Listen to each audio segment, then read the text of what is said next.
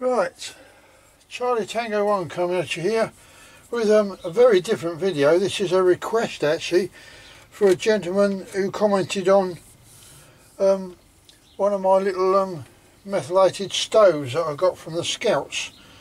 He noticed in the background on my shed wall these little things, these little gypsy cages. I had about 3 or 4 of them, like, you know, but I gave one to my daughter, and I've kept this one, and I've got another one hanging up there.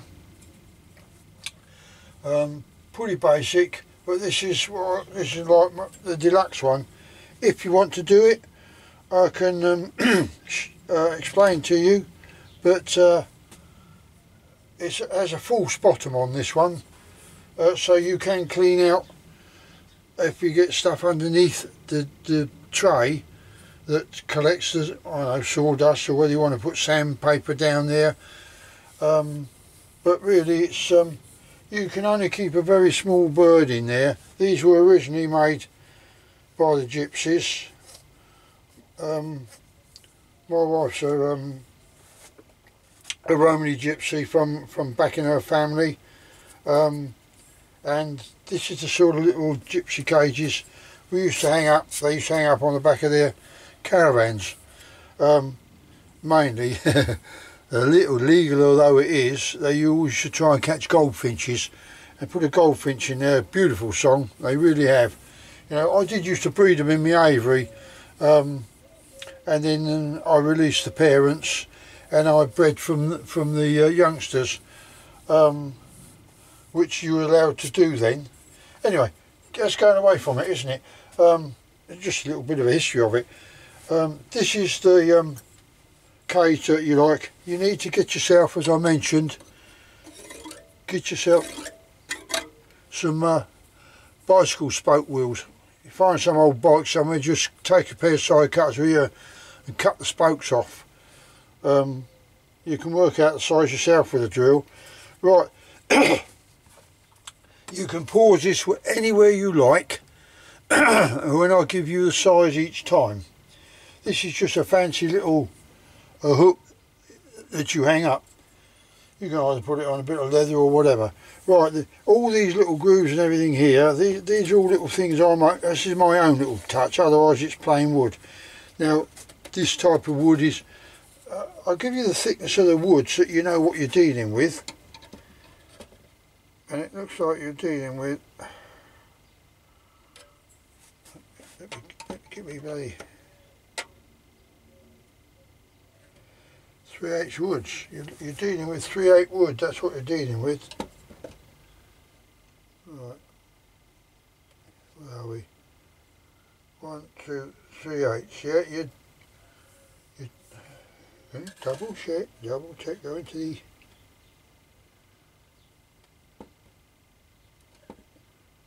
1, 2, 3/8, yeah. 3/8 wood, it's not very thick. I think the wood that they use is what was the when you make these, you know, these sheds, the wooden sheds, when you get the tongue and groove, it's not very thick stuff. I think that's about the size, same thickness as this, so that'll give you an idea. If you've got some tongue and groove stuff, get some offcuts from the B&Q store, they put it in a separate bin. Right, moving away from that, let's get the first measurement in for you, young man. It's a bit time consuming, but I've just laid me slip leads and collars to one side to get this for you. I don't like to disappoint anyone. Right, first we're going to go across the width here, which you will find is, well, it's 10 3/4 inches. Okay, right to the end, that's the finished size. That's for the roof, right? By, where are we?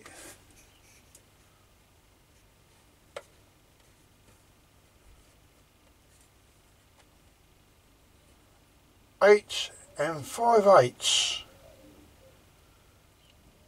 8 inches, 8 and 5/8.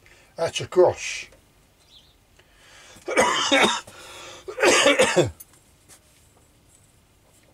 This one is going to be a little bit less because you're going inside these legs. So I'll give you that measurement across the top. In between each leg is, that's 10 inches. This piece across here is 10 inches. But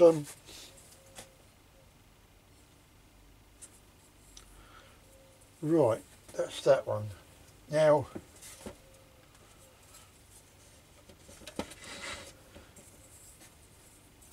from the bottom to here, let's measure that one for you.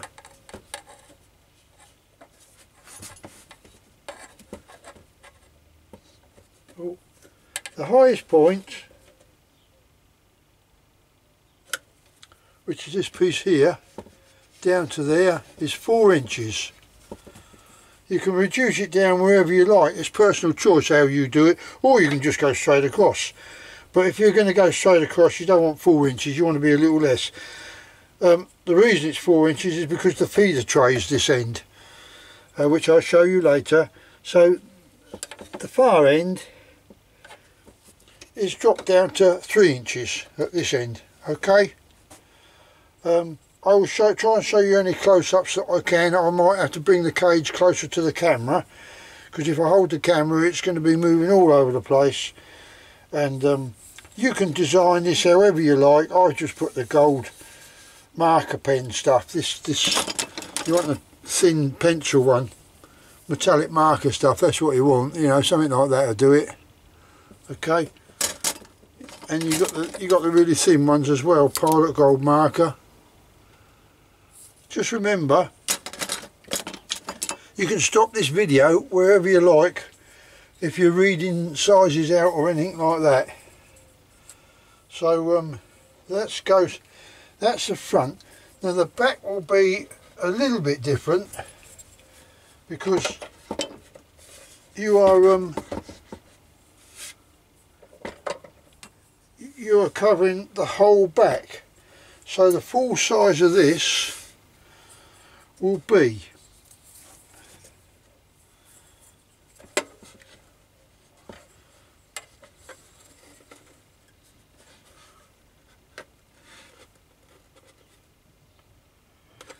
ten and 3/4 inches across there. 10 and 3/4. I would like to have had the camera up close so you can see the measurement, but it means I've got to keep, you know, bringing the camera up, moving the camera about. Then the height of it will be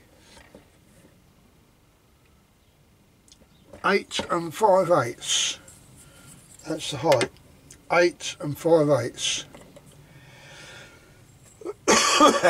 We've already done the top, we've done the back.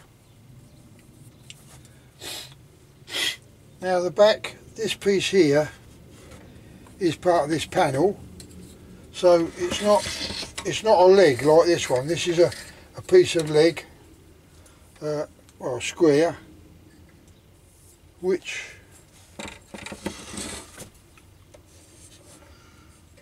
is, bear with me, that's a piece of square 3/8 square. You might have to cut it down if you've got a round saw or something to 3/8, but as I say, I think it's all out of this wood. Even this side panel is the same piece of wood that they use for making sheds, tongue and groove stuff. I'll give you this size now because you'll need to know that. Again, you can make your own pattern, or if you want to make it fancy, the wood, that's down to you. You can do it with what they do, these little I forgot what they call these little jigsaw things. It goes up and down very quick. They're brilliant for making that stuff, all this type of stuff. Right, now this side panel is 3 inches. Top to bottom 3 inches. The width do it round this way, because from the post to the back panel, obviously on the inside, that's where it's going, on the inside of this back panel. That is, well, they're showing that as 8 inches. Excuse me. Still got this tickly cough. Right, 3 inches by 8 inches. This particular one here with a feeder hole, I don't know if you can see that. Let's bring it up, because I don't know if you can see it. See that feeder hole? Now that, you can get them off an old budgie cage, so you can get budgie cages, that sort of stuff. If you see one anywhere, just cut all these off, these bars off. You know, you can make it out of that, because you actually drill little holes in here and in here to put them down through. So I've been inclined to put them all in there and then line them up with the holes down here, of which the bars apart, the holes apart,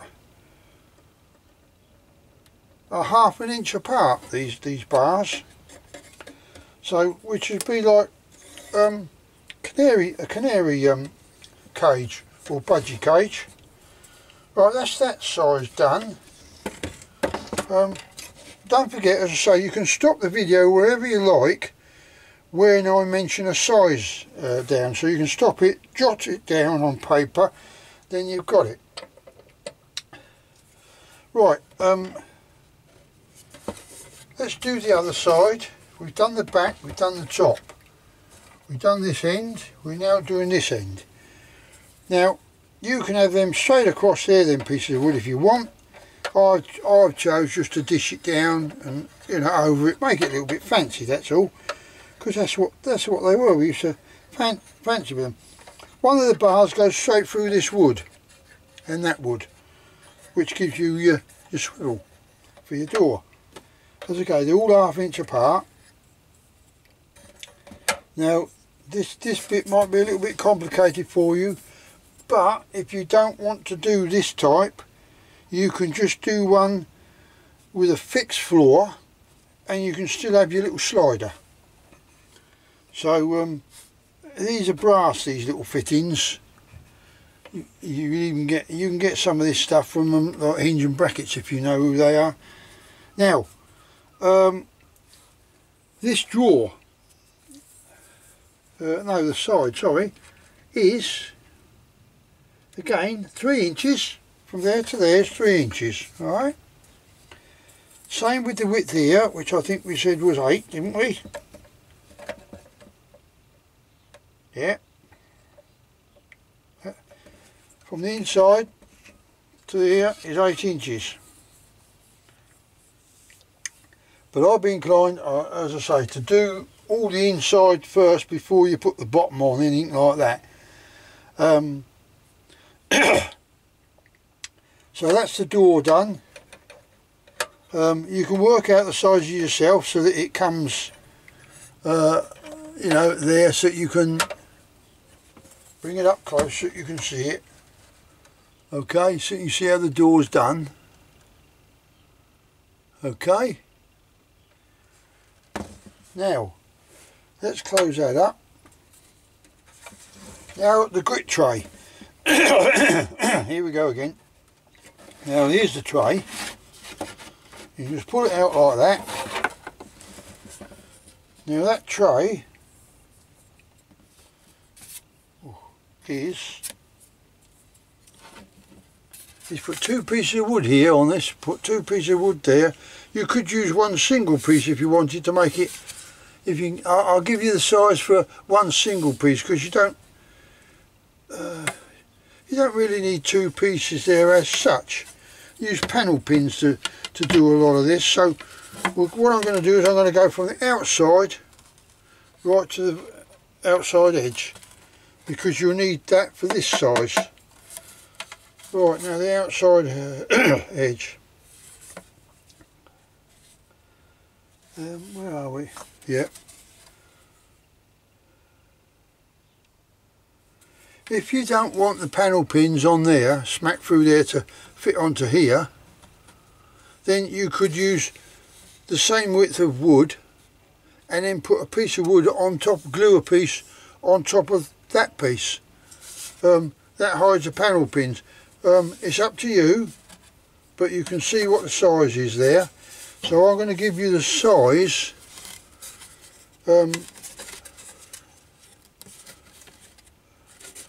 of the tray, but not including this extra wide piece here, okay? So that's an odd size, isn't it? Good God. I think that's supposed to be 10, yeah, it's looking like 10 inches from there to there in length, and then we're going to go 8 inches across. Right, that's 10 inches by 8 inches. This end piece here, that if you want to excuse me, stick this on, is obviously going to be the same size, 8 inches, and the thickness of this edge here is 5/8.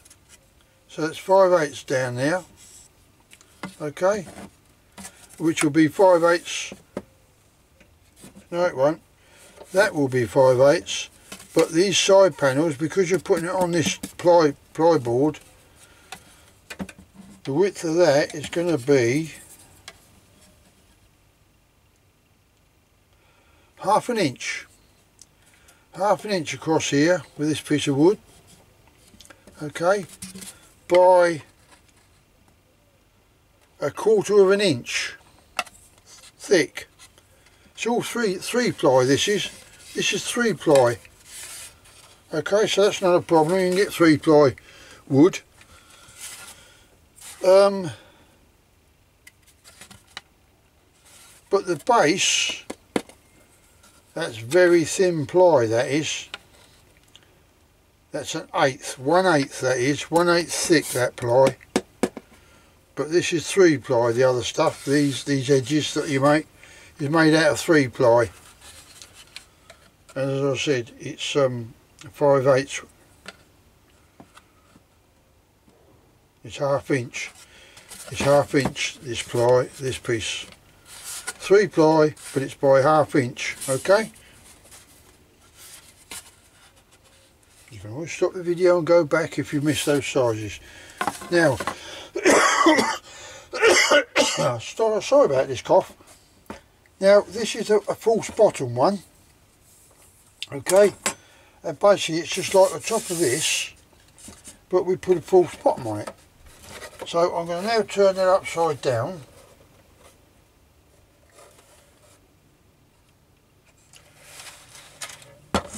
No, I'm not. I'm going to give you this size first.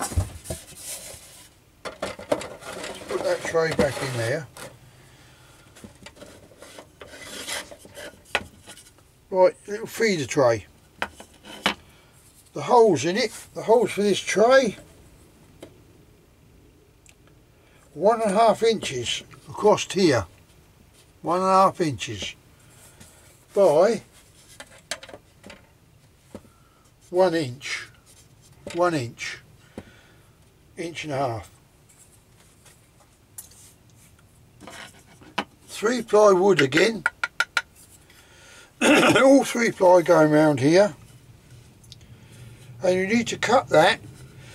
Oh, excuse me. The bottom is that thin ply again, very thin, 1/8 I think I said, didn't I? Something like that. Yeah, or 16, something like that. If it's too tight to get in this hole that you've made, then just sand it down a bit. Right, the sides, 3 ply, but the sides are 7/8 is the size you want this piece here, because then when you get this little thin ply there, it's coming out at 1 inch, okay, which is that. That's what goes in there. Okay.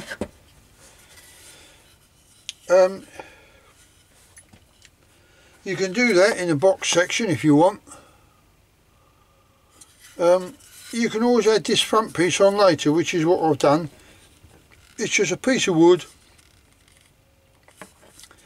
and you can make the fanciness as you like. Obviously it's got to be a little bit bigger than the box. You'll see there, look, a little bit bigger, so that it covers this slot. I'll show you. Like so. Okay. Bring it up close just so you can see.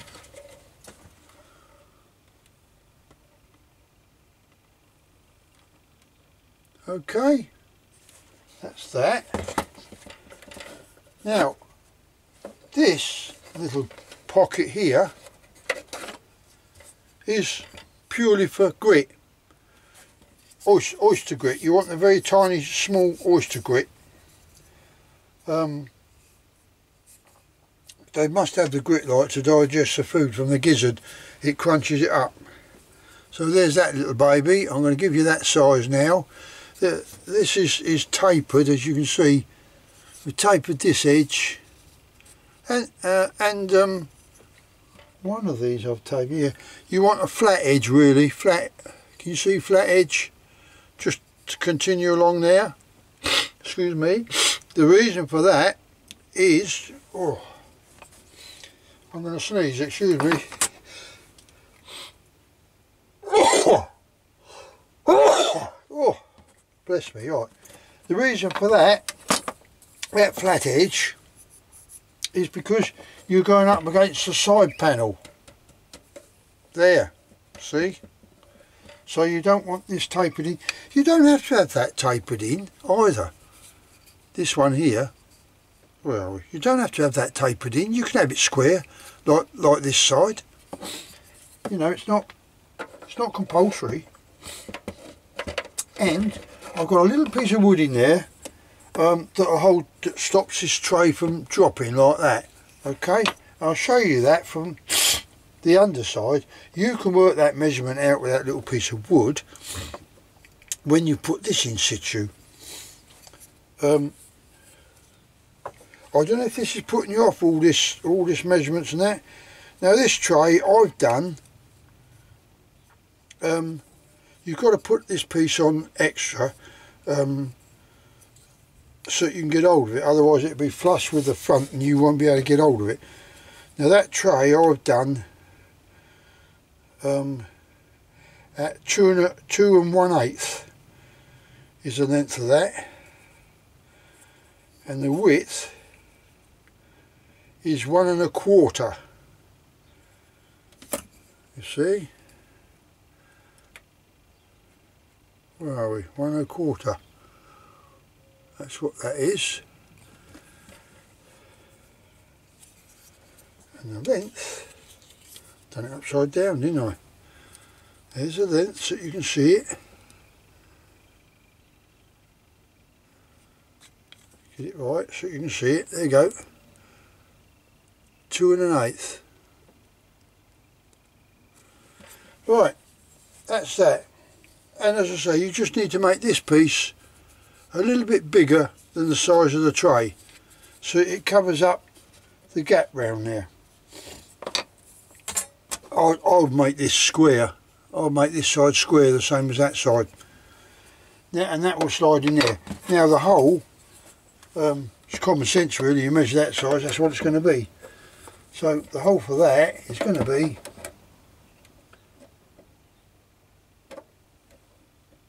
where are we going down to? Well, it's going to be the width of this, isn't it? Which is an inch and a quarter. Inch and a quarter across there by, that's got a slope there. I don't know why they slope that.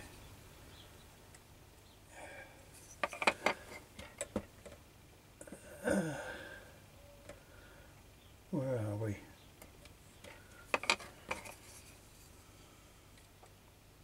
they've got that at 3/4 of an inch, that piece there.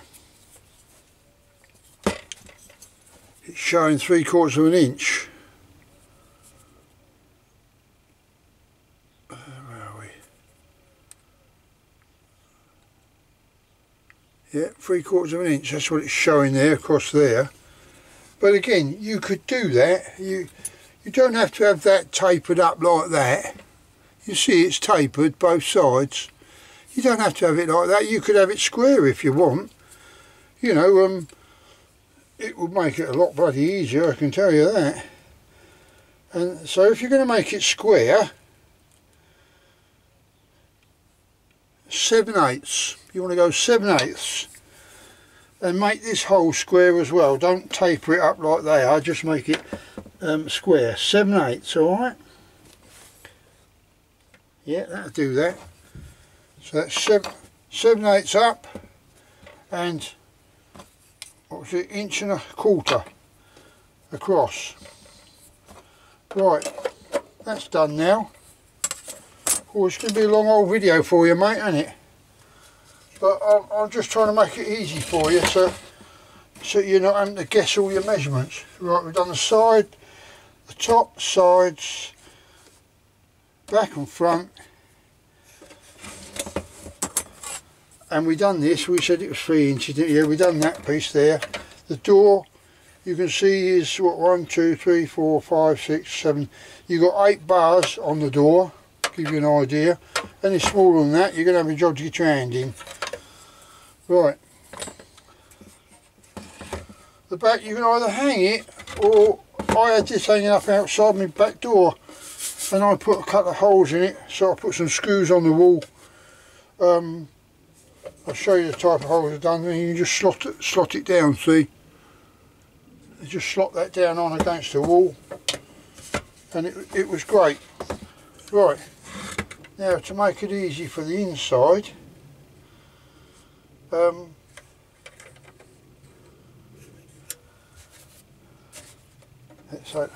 can't see it from that side, can you?